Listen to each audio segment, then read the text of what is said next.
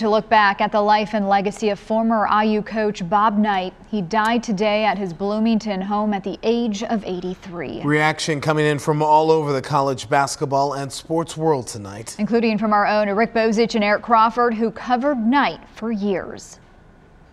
Well, Rick, news that we'd been expecting for a while, but nonetheless jarring and will send shockwaves across the state of Indiana in college basketball. Bob Knight has passed away. How many years did you know Bob Knight? Very many. I covered him for a short time in Indiana, but you go way back. Bob Knight started at IU in 1971, and so did I. And I was fortunate to cover his 1974-75 team for the student paper. He let the student paper go on road trips. I made a couple.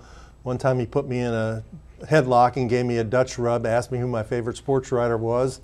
Another time he almost left me in Iowa City because I was a few minutes late for the bus. I could go on and on.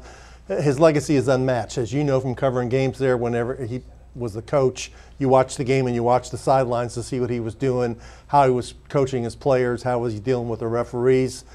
Coach of the last perfect team in college basketball, did so many great things, had some unfortunate things happen, and he left at IU. To me, the happiest thing for me was he did come back and say goodbye to the fans at IU. It ended the right way for Bob Knight with IU and the fans getting a chance to say goodbye, and I think everybody is grateful for that. I covered him in the mid-1990s for a newspaper in Evansville, Indiana, which is where Calbert Cheney played his high school basketball, and Calbert was on his way to being the Big Ten Player of the Year and all-time leading scorer in the Big Ten. And during the time when he was going through that chase, we didn't get a sniff of Calbert Cheney, and Bob Knight did not come and talk. There was always 50-50 as to whether you get to talk to Knight. I actually got on my typewriter and wrote Bob Knight a letter saying, look, I'm his hometown paper, we want to do something. And his secretary got back, said he would call me at home.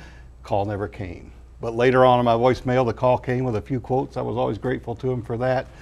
He would do great things. He'd do things that make you scratch your head. We're going to have a lot more about Bob Knight. Rick has an excellent column about him at WDRB.com.